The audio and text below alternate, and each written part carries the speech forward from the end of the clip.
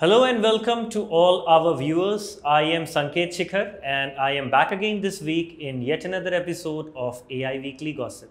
And today I will talk about Andhra Pradesh to introduce AI-based system for pensioners. The Andhra Pradesh government has announced the introduction of an artificial intelligence-based real-time beneficiary identification system by October 2020.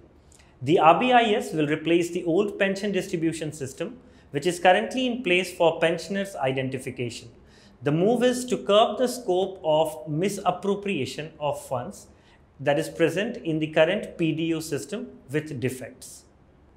The move comes as a part of 9 promises made by the YSRCP during the election, under which the government pays pensions to over 51 lakh people from poor and vulnerable groups such as senior citizens, widows, single women, persons with disability, and several other such citizens. The social security pensions, however, are not uniform for all the group.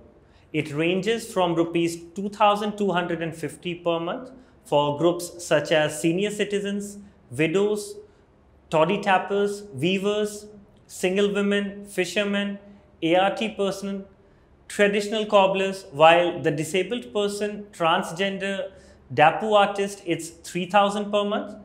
People with chronic kidney disease are paid 10,000 per month.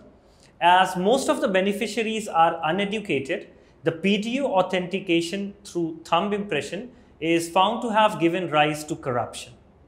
The pensions are dispersed by village and ward secretariat volunteers after receiving thumb impression. Due to several reasons such as improper thumb impression or no impression at all, the volunteers are reported to do a partial payment, keeping the other half for themselves.